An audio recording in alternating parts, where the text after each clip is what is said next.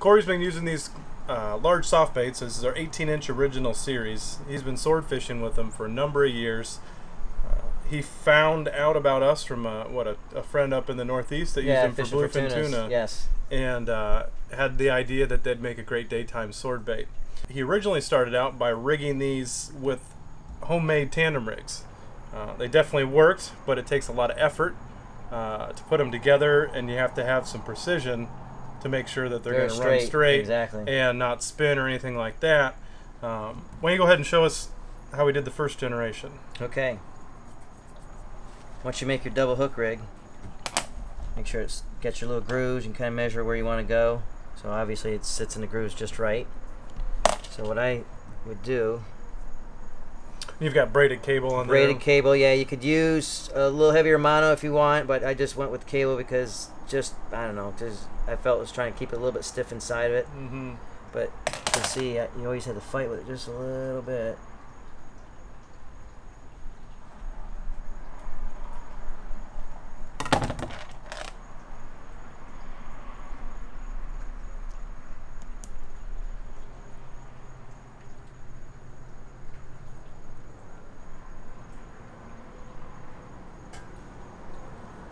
Usually I'll try to start the hole. Mm-hmm. That.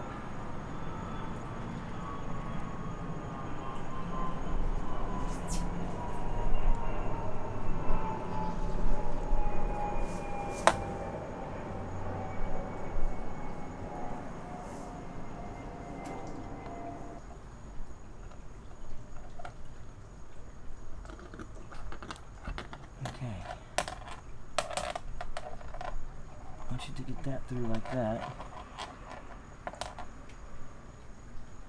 Try to line these up. Really decent.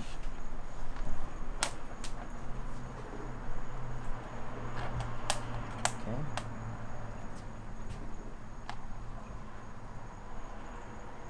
This side's a little easier than the first.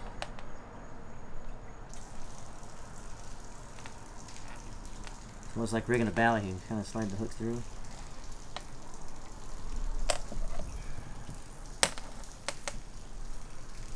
Okay, once you get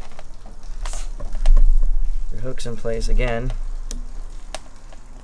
make sure they're all lined up.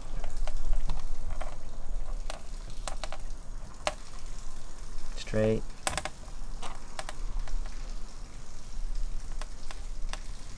Okay, just without doing anything, that's what it's going to kind of look like. So then what I would take, this ensures the hook to stay in the spot and also get good hookup ratio. So take this, first thing I would do is go through the eye of this hook here to the top.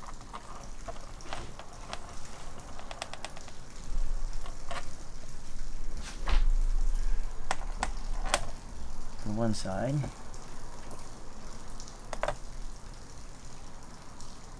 take the other side, go on the outside of it, and just come kind of same through the top.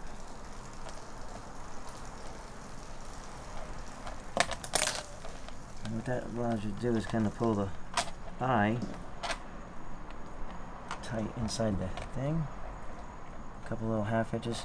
And you don't want to cinch down too tight, so it'll end up ripping the rubber. So you just kind of do a soft one, a little bit tighter, and then really tight. Now hold that spot there. Trim that. Like so. And obviously this is a time-consuming This way to do it, but you know, in the beginning this was the only way to pioneering the technique. This is what had to be done. That's right. So then you slide it back in the groove, and then I'd go, it's almost like if anybody used to sew mackerels, go over top of the hook and around that. Who's that?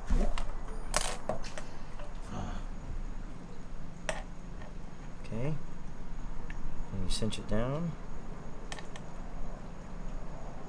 Very tight.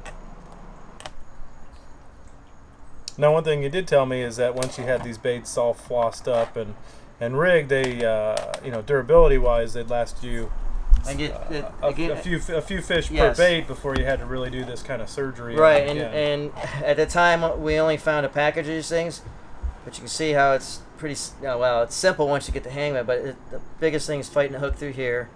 And then I'd do another stitch across here. Actually, this one would be easy too.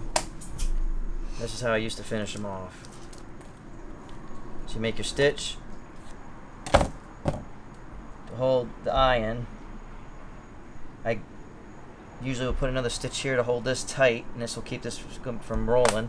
And then I would take the end, like so, and just wrap it around like this, as tight as I can. So the muzzle on it. Put it in the muzzle. That way they can't rip it off the hook.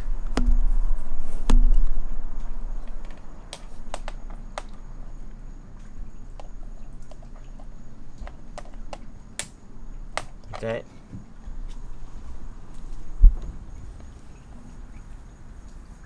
And just kind of wiggle the hooks around. Make sure you sit and slide it, and they'll sit right in there. You just trim that, and like again, you leave the eye out just a little bit so you can put your mono through that, whatever pound test you want, and it's ready to go. Gives a little action there.